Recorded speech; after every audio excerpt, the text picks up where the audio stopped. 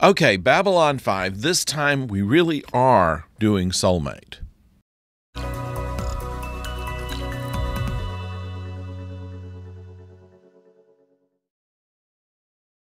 Hello out there in the oldest nerd. Now, according to the listings on Roku channel, which is where I get the Babylon 5 shows. I get the ones that have not had the special effects redone and all that kind of stuff because basically it's free. But what I had was that was labeled Soulmates last week actually was the next episode in which Talia and Bester are at odds. And so what we have here is a switch of titles. So this one really is Soulmates this time. Now, what this is about is Londo has 3 wives. He's being visited by his 3 wives, and they are coming at his invitation. Now, they were set up to wait because he was having a big party, and we don't really know what that was about. But eventually, there are other parties that are going on. And much of it has to do with Londo's ascension. He ascended 30 years ago, and so this is an anniversary. He is from the successes that they've been having with his help, unbeknownst to anybody else, with the shadows. He's looking very good in the eyes of the Emperor, and the Emperor has allowed him to have a wish. And so he wants all his wives together so that he can tell them what his wish was, which was to get a divorce. Now, they wouldn't let him have a full divorce, but he could get rid of 2 of his 3 wives. And they are all quite a piece of work, but what would you expect for Londo? Meantime, there is an ex-husband of Talia Winters. Now, Talia was forced into a relationship with Matt Stoner, who is also a telepath. They believed by breeding the 2 of them that they might make a more superior telepath. That's what Psychor does all the time.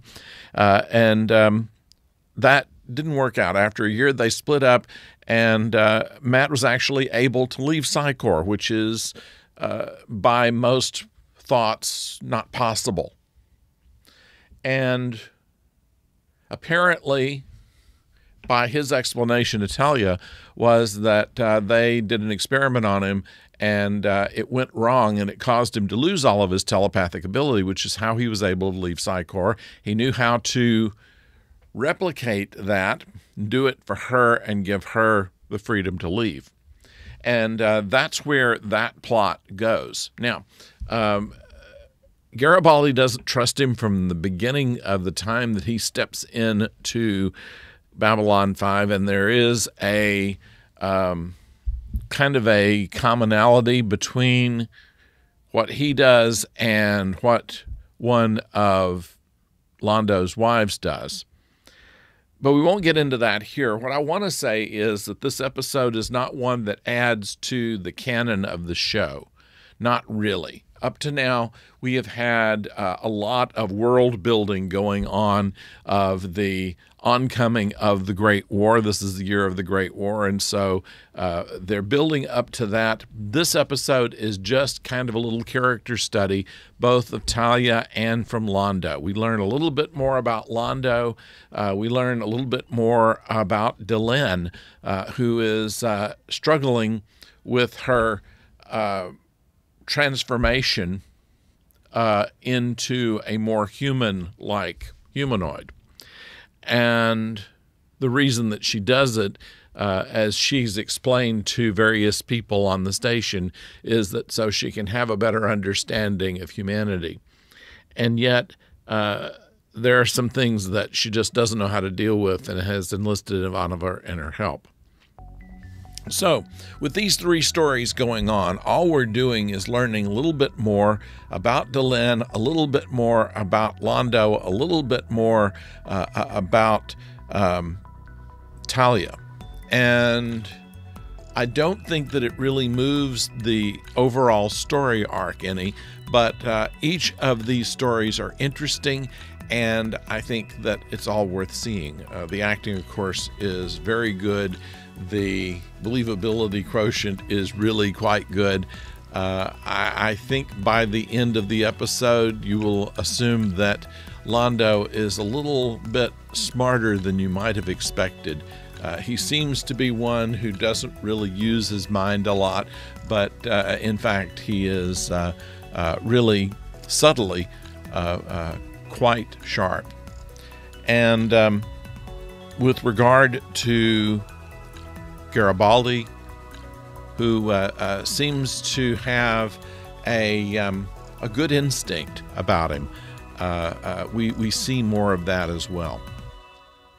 So that's what I get from Babylon 5 Soulmates, and my apologies once again for getting those reversed, but that was, as I said, in the listing on the they listed Soulmates last week when it should have run, and the show that they ran was something else, and my fault not actually reading the title as the episode began.